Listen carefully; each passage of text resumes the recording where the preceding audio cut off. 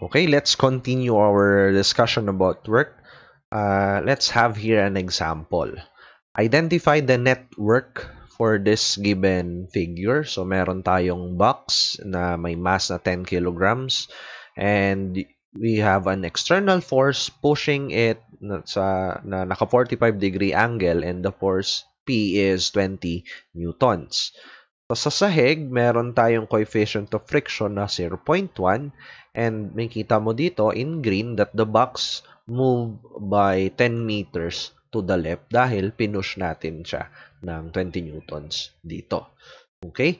So, ang unang step na gagawin ko is I will isolate the box and see or label or all the forces na nag-a-act doon sa box or what we call the pre-body diagram.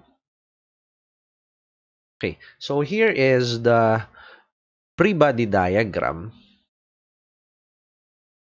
Okay, nung box natin, so may kita mo, ito yung weight ng box, mg, yung mass times acceleration due to gravity, and then here is the force. We have a normal force sa sahig at saka a friction force to the right or opposite the direction of motion.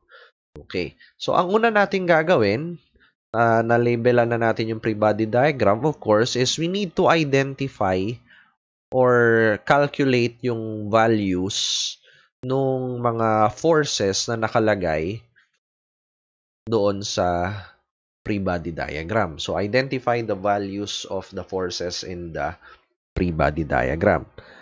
Ang una kong gagawin, pinakamadali, yung mg, of course, yung weight niya is mg. So, that is simply 10 kilograms times 9.81 ang ginagamit ko as acceleration to gravity. So, we have 98.1 newtons. Okay. Now, if I take the summation of forces vertical, okay, with upward positive, ano mangyayari? Of course, this should be equal to 0 dahil equilibrium siya sa vertical direction. Okay, let's add up all the vertical components. So, we have F sub n, yung normal force, minus yung mg, and yung vertical component ng P. So, pababa siya. So, minus 20 or yung P, cosine of 45 degrees equal to 0. At pag sinubstitute natin yung mga values dyan, of course, sa substitute mo dito sa mg, ito yung 98.1, yung P, yan yung 20. Okay, ang makukuha mo is lalabas na Fn or the normal force is 112.24 newtons. Lastly, dahil meron tayong given na coefficient of friction, yung friction force natin will have a value na 0.1 Fn or 0.1 ito. That is 11.22 newtons. Okay. Pag na-solve na natin yung mga values, i-drawing ko ulit yung pre-body diagram with the values. So, here is the pre-body diagram with the values of the forces. Ang next step natin is we will now solve for the work done by each force. Okay? Yan ang second step. Solve natin yung work done ng bawat isang force acting on our object or on our box. So, simulan natin yung work done by gravity. Ang force natin is yung mg, no? Ito yung force, mg.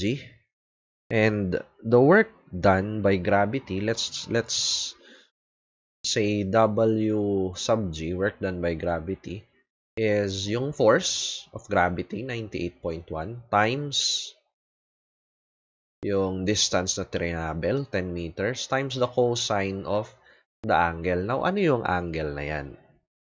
Yung angle niyan, directly pababa to. Yung travel natin is pakaliwa. So, the angle is a right angle, no? Yung between the force and yung direction ng travel. It's a right angle. So, it's 90 degrees. And, of course, as expected, yung cosine ng 90 degrees is 0. So, the work done by gravity is 0. No? Dahil nga vertical yung gravity tapos ang motion niya is pa-left, walang kinontribute yung gravity doon sa work na yun. Pa-left yung motion tapos pababa yung gravity. So, 0 siya. Similarly, doon sa Fn natin, ano yung work na ginawa niya? Yung work ng normal force. Of course, 0 rin yan dahil pataas yung normal force, walang i-contribute yun sa motion niya pakaliwa. Or you can say 112.24 times 10 tas cosine of ano yung angle between Fn sa yung direction ng distance natin na 10 meters, 90 degrees din. So, 0 din yung cosine 90 degrees. Yung work ng normal force is 0.